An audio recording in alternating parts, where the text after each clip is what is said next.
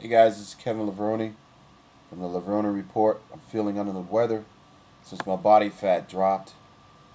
Now I'm sick, but the show still goes on no matter what because the life of a champion is an endless transformation.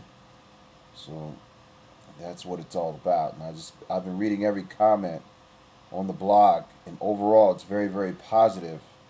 And you guys can see that the gains and the results have been significant.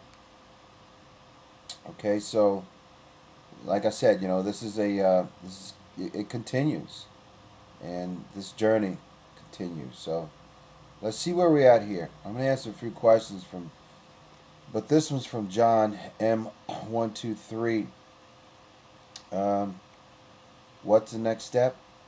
And am I considering competing one last time? There's a rumor floating around that Ronnie Coleman's competing in 2010 Mr. Olympia. I don't know how true that is or not. If they up the prize money and make the prize money $1 million, yeah, I'll walk on stage. Hope that answers your question. um, there's another question that came in. Alex. Alex said, you're saying when you train abs 3 days a week, you feel more of a burn than when you train your abs every day? I mean, everybody's different, Alex. For me, it works if I train my abs every day. Some people, maybe for you, it might be better just starting off, because if you start off and you gradually just work yourself into an everyday workout doing abs, I think you'll be fine.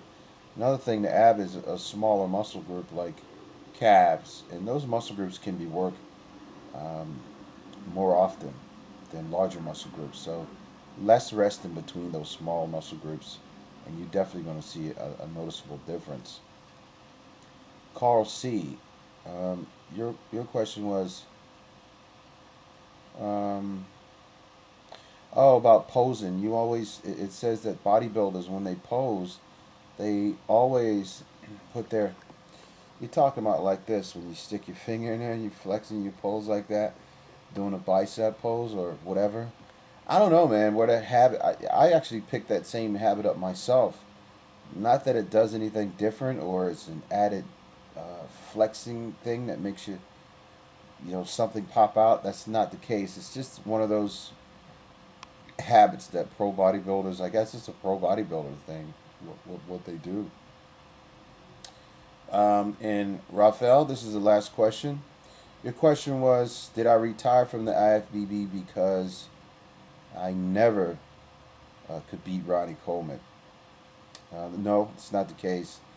Actually, I never retired from bodybuilding. I never made that announcement. I just decided to walk off stage. And part of my decision to doing that was I competed and I won every show around the world. 8, 9 time European champion. And with a history of doing so many shows, 60 some shows, I felt like my body just needed a break. And I got second in Mr. Olympia 4 times, won the Arnold Classic twice, won every major show out there. And I just had enough. It wasn't challenging for me again. But this Levrone report and the blog, this is very challenging. And you guys are pushing me to the max. So thank you very much for that question. And thank you guys out there, man.